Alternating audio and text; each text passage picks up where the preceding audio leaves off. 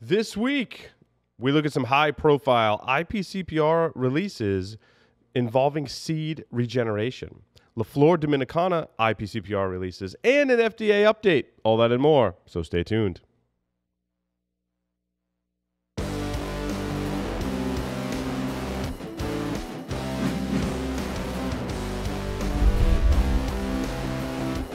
Welcome, everyone, to Stogie Geeks News. This is September 2nd, 2016. I'm your host, Paul Asadorian, broadcasting live from G-Unit Studios in Rhode Island. With me on the lines via Skype from North Carolina, Mr. Will Cooper. Welcome, Will. Hey, Paul. How's it going?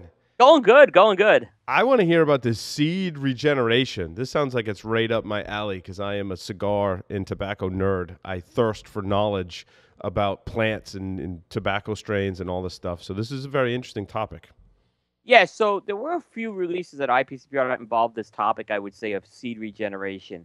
And what that essentially involves is it involves taking some older seeds from maybe various regions, and we could talk about that, and basically regrowing them.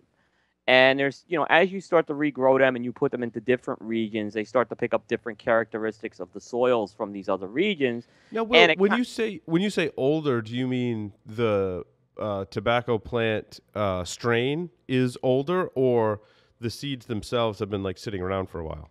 The seeds have been sitting around for a while. Okay. Yep. So here's a good example. General Cigar came out with a release under the Macanudo line, a limited release called the Macanudo Mao. Which is not Mao, China. There's a Mao region in the Dominican Republic. And the story with the Macanudo Mao is they had some seeds lying around from the 1960s. And the brand's been around for a while. So, and what they did is they started working on, seeing what they could do to kind of bring these seeds to life. And they ended up coming up with a program which they call accelerated regeneration. So what they did is they took those seeds from the Dominican, they went up to the Connecticut River Valley, and they basically grew a plant.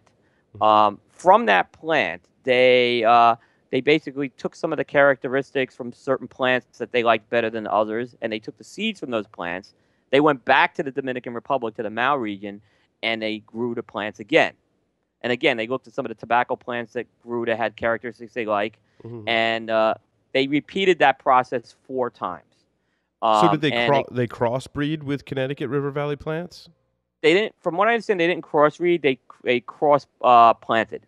So they literally took the seed and planted. There are other cases where So they grew the initial plant, then they took the seeds from the initial plant and planted them again, and repeated that process 4 times. I got 4 times. I got you. Right. I'm with you. What they did is they took advantage of 2 growing seasons, because Connecticut and the Dominicans are different. 2 different regions where the seeds start picking up different characteristics along the way. They took that tobacco. That's really interesting, actually. Yeah. That's really cool. Yeah, and actually, I think I just sent you the cigar on that too. The Mao? The Mao, yeah. Okay. You just sent it. Okay, I was gonna say I don't remember seeing it in the package I've been smoking through. Yeah, so there's a big M on it. But they came up with they used that tobacco as filler, and it is they took that, they added some some Colombian and Nicaraguan tobacco for a little bit of strength and sweetness. Put a Mexican San Andreas binder around it, and put a U.S. Connecticut wrapper around it, and they got the Macanudo Mao, which is we actually got some of those from the trade show, and they're actually going to probably start appearing in stores very, very soon. Cool. Now Now General also did this, being that Macanudo is a brand on the General cigar. They did a similar concept with a new release called the Partagas Ramon y Ramon, where they took some vintage Dominican tobacco. I don't think they went to 2 different regions. I think they just kind of regenerated that. Regenerated in the original soil where it was being grown, right? Or maybe, or at least the original country that they did. But I guess they termed this one a proprietary process, but didn't expand on the details too much. Other than they did use seed generation from some older vintage tobacco seeds they had. And this was probably one of the more higher profile releases from General. So what they did is, as far as this cigar goes, they took that tobacco was also used that Dominican tobacco was used in the filler.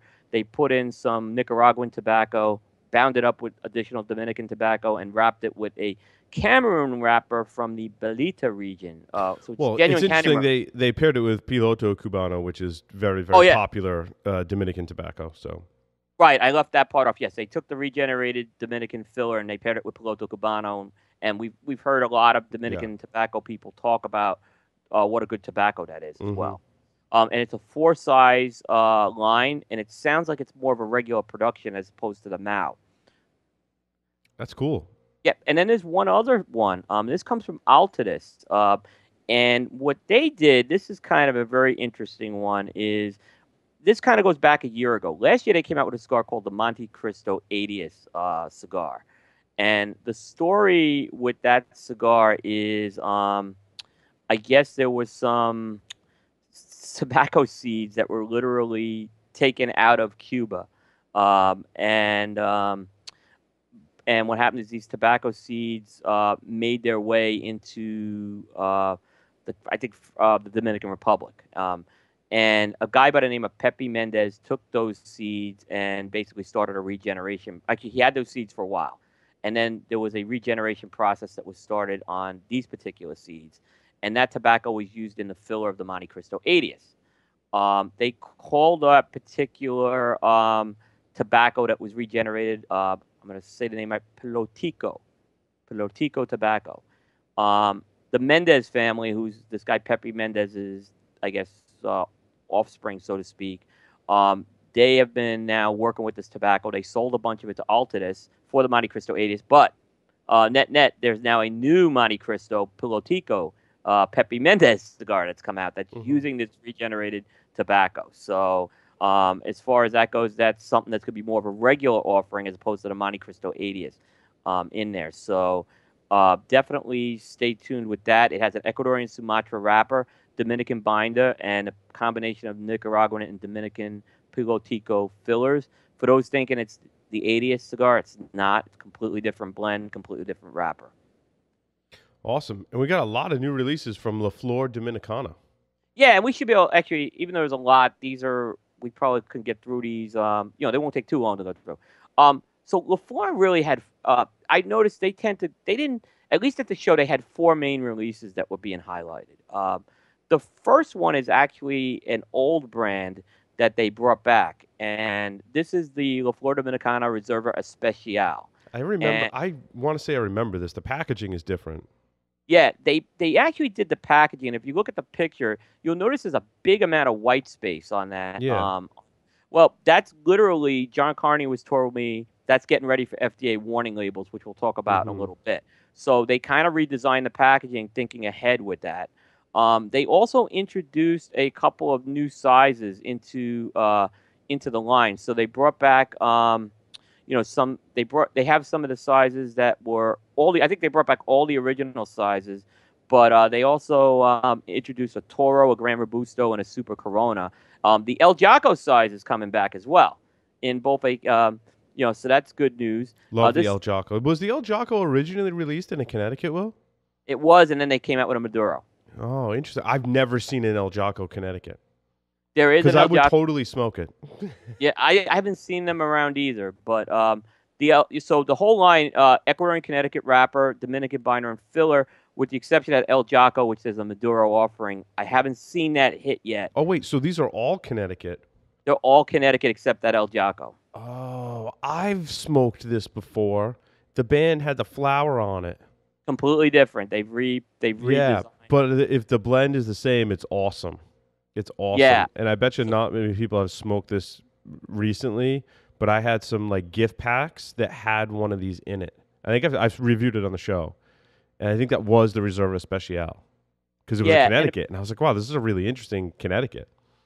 No, yeah. And, if you actually, LaFleur, I think, this was actually discontinued for a while. So now it's been brought back. If you look at that packaging even carefully, there's one other thing. There's that red stripe. There's a silhouette of Lito Gomez kind of wallpapered, and that's kind of some new packaging that's going in there too. Now the good news is with the FDA, there was a ruling from the court saying that you can make banding changes to a cigar, and it doesn't constitute a new blend. So this is good news for LaFleur. It's changed the packaging, and they don't have to worry about reapplying for approval there. Interesting. Yep. I have some FDA updates to go along with yours too. Oh, awesome! So we'll hit those. We'll hit a couple more of these real quick. Lennox has a new size. They introduced a 5x40 petite. I have this and I haven't smoked it yet, Will. Yeah, I think I sent you that. You sent me one and I haven't smoked it. I saw it in there and I was like, ooh, that looks interesting because I love the Lennox. Got a little more strength to it. That's what I figured. That's why when I smoked it yesterday, I hadn't eaten enough. I was like, I'm going to hold off on that. Yeah, so I think you'll enjoy it. I think it's different than the, we always talk about how size matters. So, this is going to smoke different than a 6.5x50 Toro. Mm-hmm. So, definitely same blend, Brazilian Cubra Maduro, San Andreas Maduro binder, and Dominican Piloto Cubano and Dominican Pelo de Oro. So more Piloto Cubano again. There was a new line that came out. It's called the Andalusian Bull. This is a big kind of, I want to say it's like almost Solomon-esque. Mm-hmm. It's a 6.5x52 by 64. It actually looks like a Solomon with the end cut off, I guess is the best way to put it. Yeah, you're right. Ecuadorian Corojo wrapper over Dominican binder and filler, and it's I've smoked it. It's an interesting cigar. It looks like a powerhouse when you look at that cigar. It's not quite the powerhouse you would think. So you kind of have to take that mindset out. But that was kind of I would say, the big showcase new cigar that they came out with this year. That's hit the stores. I've already seen it on the shelves. And then the last one is, this is one of these cigars, I'm just going to say, I look at this cigar and I don't care. I got to get it. Yeah. It's called the Flor Dominicano Salomon Único. And basically, you can see there's a picture. Lito posed for me in that picture. But it's a box of 10 Salomons. And every one of this, and they take a variety of wrappers, and they kind of create an artesian pattern, and every one of these boxes has a different set of 10 cigars. Have you seen how they do this? Yeah. There's a video on Facebook. Yeah. I saw that. Yeah, that was really interesting to watch. And you think, like, they go kind of, like, slow and stuff, but, like, the way that they're cutting and applying it, like, there's a method to it. Like, they're cranking these things out faster than you would think. Yeah, there is. It's not, so there's going to be, from what I understand, they took enough orders. I think there's going to be a total like 50 to 100 designs. So it's not going to be, but they only took enough orders at the show. Like, so basically you had to custom order this, right? And they'll fulfill whatever was ordered at the show, but I don't think it's something now you can regularly order. Yeah. So whatever it was ordered, it's going to eventually ship to retailers. You'll see that silhouette. It's a little hard to see in the picture, but Lito's silhouette's on that one as well. They're going to have a higher price point. They're going to be $30 a pop. But I tell you what, the problem with those cigars is I want to smoke them, yet I don't want to smoke them. I know. They're so pretty. Yep. So what's going on in the world of FDA? Really, there was one piece of news this week. It was around warning labels. And we have some good information on Cigar Coop on the rules around warning labels. But what came out this week was, I'd say, a set of guidance for companies that have to submit warning label plans. So basically, before you're going to put a warning label on something, you got to get your plan approved by the FDA to do that. So that guidance came out this week, which was, so that's for better or for worse. But the warning label piece, as we get into 2017, that's going to become more of an issue. You're going to see that become more. You're going to start to see the changes with that in 2017 and 2018. So we're beginning to see that piece. So it was interesting. I was talking with someone about in the medical field, specifically security related, and I spoke with two researchers who are very well versed in working with companies, Congress, the FDA, and others to provide security for medical devices, which is a huge problem. It actually stemmed from, I sent a tweet out when my wife was in labor with my son, my most recent son, and it got over 1,000 retweets and over 2,000 likes. Yep, I remember that. So we did a discussion. It was kind of interesting because my friend offered to have the representative from the FDA who's appointed to this issue on the show. And I was kind of like, well, that's kind of interesting.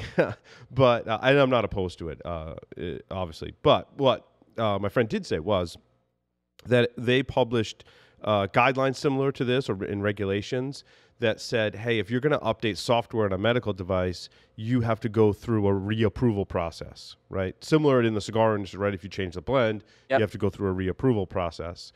And so what the manufacturers took that as, if we apply a patch, a small software fix to our medical device, we have to go seek reapproval so we're not going to do that. The FDA actually clarified their regulations and said, no, if you release a patch and it does not modify the functionality of the device, you do not have to seek reapproval. So they clarified that. It was a little hopeful for me as it relates to the cigar industry, as it shows that FDA will clarify on things. And in this case, it brought some common sense to the situation, which was hopeful for me, that it shows there are people at the FDA that do take into factor like things of common sense like this and publish clarifications. So now we're talking medical versus tobacco. So of course, speculate as you will. But it was an interesting kind of little fact I learned about the FDA. Yeah, and here's the thing, and it's a really good point. So there's a roundtable that Cigar Dave did back, I'd say, the end of June, and it's public record. And they had some industry people on with Cigar Dave, Rocky Patel, Jim Young from Davidoff was on there, Alan Rubin from Alec Bradley, George Padron. And they talked about one of the approaches to kind of counter the FDA is actually direct discussion and negotiation. That was said on that. That's not me. That's not speculation. That's a fact. I can tell you, I've been told from industry people, and I don't want to reveal the industry people names, those discussions are probably, if they haven't started already, they're about to start. And I think in those cases, it goes back to what you said, Paul. We may see some of those clarifications start to fall out. Again, we saw something a couple weeks ago with the black and mild ruling. So I think I'm not trying to paint a rosy picture, but I think there's some optimism right now. Well, and my hope is that these clarifications make it easier for manufacturers. And it was interesting. The other person on the panel that I was on last night. So Josh Corman was the primary person. Katie Mazuris was the other person. She actually used to work for Microsoft and led some huge programs at Microsoft. And Katie was saying how regulations such as ones by the FDA in different industries push out smaller businesses because only the larger ones can survive, and that was a problem in regulation in general, in security and in all these other industries. And I said, yeah, I know exactly what you're talking about, Katie. So the people who have done this before in other industries and the FDA to a certain extent is aware of how it can impact the economy of a particular industry. And I hope those common sense rulings along those lines are also taken into consideration and we get some clarification that helps the smaller companies in this industry and doesn't just favor the larger ones. Yeah, I'm a little less optimistic on that piece because this is my feeling. I believe the FDA would rather deal with 10 companies instead of 200. No, I agree. It's a very valid point. It was comforting to me that people that I know and respect in security recognize the same issue in a different industry, but recognize the same issue and brought that to the table. That is a really good perspective, actually. Though, no, I agree. So that's some FDA news that you wouldn't get really anywhere else. Absolutely not. It came on our security Paul show. Exclusive. Yeah, that's it. Paul exclusive. Actually, we should put the link out with that show as well. Yeah. It's a very interesting interview, and you don't need to be super technical to listen to it. It's we talk about patient care, we talk about staffing and medical professions and the like. So it was very interesting. One of my favorite segments that I've done this year on my security show. Nice. So that concludes this edition of Stogie Geeks News. Make sure you check out the live show, 6:30 p.m. every Monday night, stogiegeeks.com/live. Thanks, everyone, for watching.